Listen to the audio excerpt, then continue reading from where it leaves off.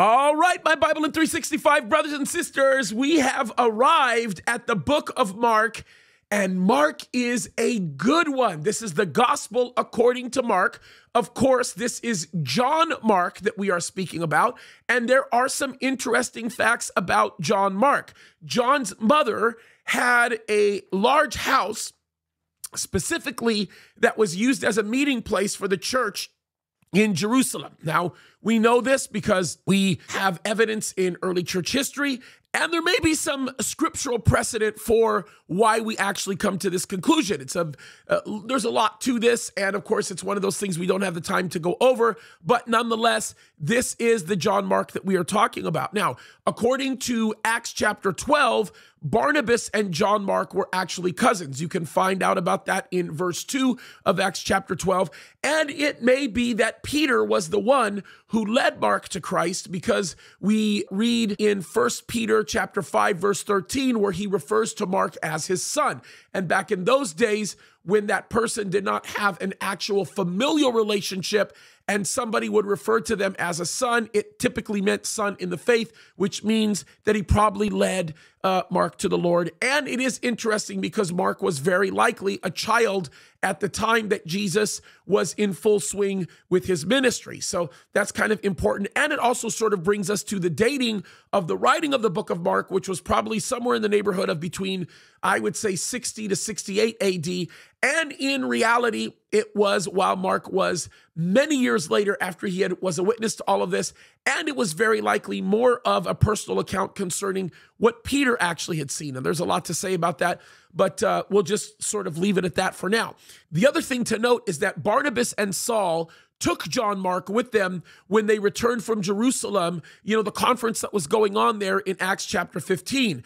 And Mark went on with them because obviously Mark had experienced some transformation and there were some really neat things that were happening. Mark went on with them on Paul's first missionary journey. And of course, Mark turned back when they were in Pamphylia, right around that area, and he returned to Jerusalem. Now, this is interesting because Barnabas, who later on wanted Mark to go on the second missionary journey, created a little problem between him and Paul, because Paul did not want Mark to go on that journey because Paul did not think that he was ready or even capable, because he bailed out on the first journey. So Paul didn't want to mess around, and he didn't want somebody that he perceived as being incapable. But Barnabas thought that Mark was ready, and actually thought that Mark would be very beneficial to the trip. So the disagreement led to a couple of things happening, right? Number one, Barnabas took Mark and traveled to Cyprus, sort of in a way of trying to reconcile things.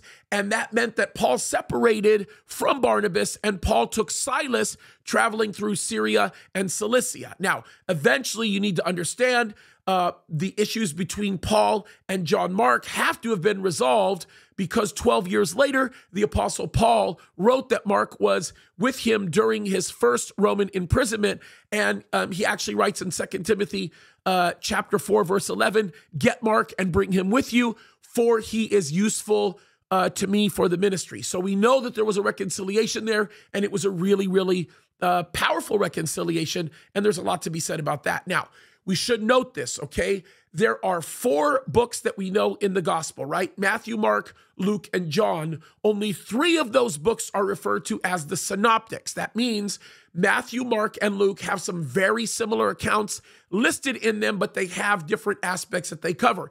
Matthew spends a lot of time emphasizing Jesus as king to a Jewish audience. Luke spends a lot of time emphasizing the humanity of Jesus and really brings into play a lot of the names and the people that are involved and the love that Christ had for them in that context, where Mark specifically spends a lot of time talking about what Jesus actually did. Mark, of course, is the shortest of all the books. It's the shortest of the synoptics. It's also the shortest of all the gospel accounts. And you need to understand that Mark was specifically intending to write to what I believe were leaders in Rome. or maybe even just a simple Roman audience. And there's a lot of reasons why I believe that. But the one thing we should note is that Mark spends a lot of time stressing the works of Jesus and not necessarily the words of Jesus, which is, of course, why the book is so short, okay?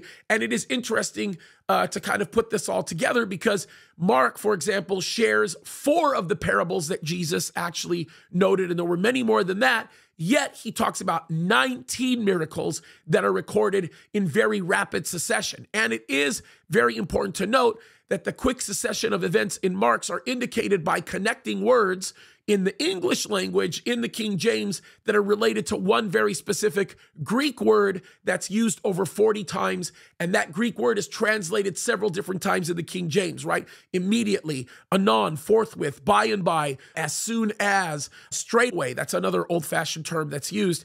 And it really is important to note that what Mark does here is he spends a lot of time recording the emotions that were oftentimes associated with people observing the miracles of Christ, right? He spends a lot of time talking about the fear, the awe, the amazement, the fact that people were astonished by the miracles that Jesus was doing. And the whole idea is to describe to a very Gentile audience that, of course, Jesus was indeed the real deal, and that he is somebody that not only was real, that he was true, but he is the God of heaven, and there's a reason to put your faith and trust in him. And so Mark becomes a really, really good gospel for us to be reading through when we spend a lot of time to stop for a moment and examine the power of God in our lives. Now, the one thing that I do want to do, because I think it's important, is I want to spend some time, and I haven't done this before with Mark or with any of the other Gospels, but I have emphasized this before with the book of Mark. I want to read the first words in the book of Mark, and then I want to read the last words in the book of Mark because they bear significance, okay? So let me read this, okay? This is really important. It says, "The beginning of the gospel of Jesus Christ, the Son of God, as it is written in the prophets, behold, I send my messenger before thy face, which shall prepare thy way before thee. The voice of one crying in the wilderness, prepare you the way of the Lord, make paths straight." So this is amazing. He starts off his account of Jesus Christ by what Isaiah actually wrote. And I think that this is really, really important that we note that, right? Because Bible prophecy literally sets off the story of the miraculous and powerful works of Jesus. And I think that that is so incredibly important for us that want to be able to better understand where Mark is coming from. And it helps us to also better be able to create a connection between the story of the gospel and what the Bible says we would expect concerning the gospel of Jesus Christ and what he did. And that all centers around Bible prophecy. So for people that say Bible prophecy doesn't really mean anything or shouldn't mean anything to us, that's a real problem. It's a serious problem because we gain so much from the message of Bible prophecy. And I want people to understand that and note it because prophecy is such a critical component of the story of Jesus Christ. And if you don't know the Old Testament and you don't know Bible prophecy, then we have a big problem, right? But let me do this because this is so important. Let me read the last part of the book of Mark to you. These are the last verses of the book of Mark. I'll actually start in verse 15. And this is what everybody calls the Great Commission. It says, "And he said unto them, Go you into all the world and preach the gospel to every creature. He that believeth and baptized shall be saved, and he that believeth not shall be damned." And look what he says. "And these signs shall follow them that believe. In my name shall they cast out devils, and they shall speak with new tongues, and they shall take up serpents, and if they drink any deadly thing, it shall not hurt them, and they shall lay hands on the sick, and they shall recover." And of course, part of the fulfillment of this prophecy was even in the life as early as the Apostle Paul. But look what it goes on to say. "So then, after the Lord had spoken unto them, he was received up into heaven and sat on the right hand of God. And they went forth and preached everywhere, and the Lord working with them and confirming the word," notice this, "with signs following. Amen."